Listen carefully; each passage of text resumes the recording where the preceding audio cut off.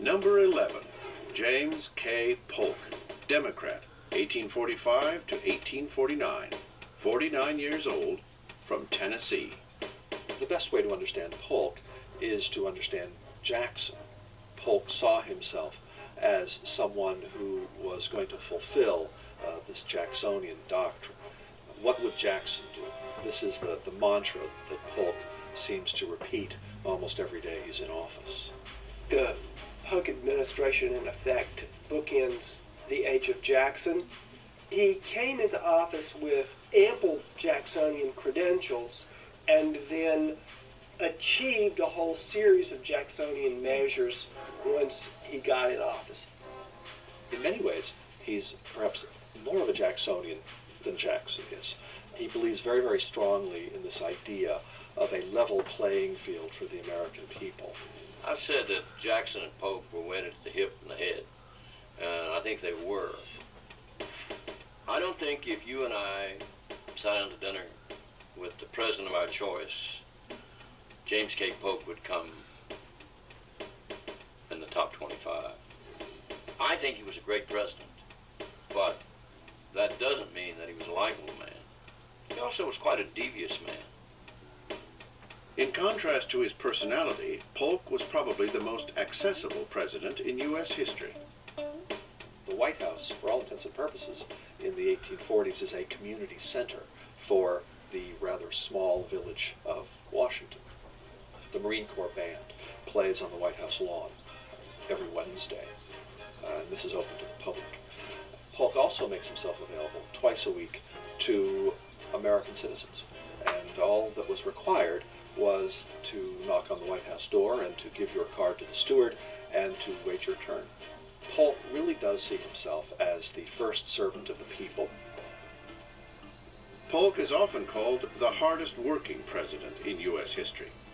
He was known for his long work days and had gas lights installed in the White House so he could work through the night.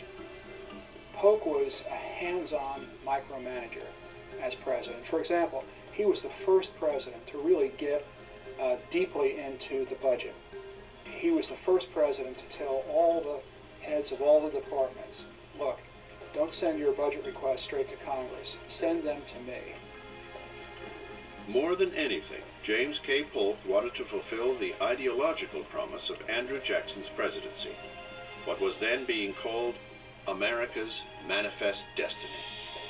He embodies it, this idea that the United States has a providential destiny to expand westward is something that he accepts implicitly. To Polk, manifest destiny was more than an idea. It was his presidential mandate. Polk had 4 goals, which he was dedicated to achieving in his 4 years as president. He said he would only serve 1 term. He wanted to settle the controversy between the United States and Great Britain over the Oregon Territory. He wanted to bring California into the United States.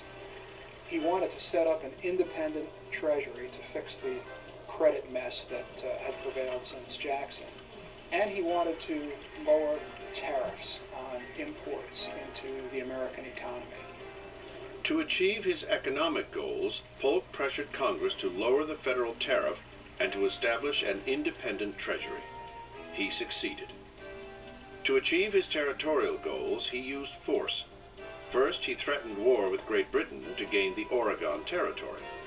The crowd was raised, 54-40 or fight, 54th parallel, 54-40 or fight.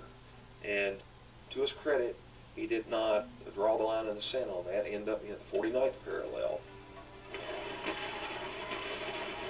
Then he actually went to war with Mexico to settle the Texas border and acquire the Southwest and California. The Mexican War, fought between 1846 and 1848, came to dominate Polk's administration. And that, along with the acquisition of the Oregon Territory, became the legacy of his presidency. People don't remember, I'm sorry to say, that Polk's greatness as a president has to do directly with the fact that in 4 years he did take the country from just west of the Mississippi all the way to the Pacific Ocean. From sea to shining sea, a ringing phrase, Polk gave it to us. He made us a continental nation.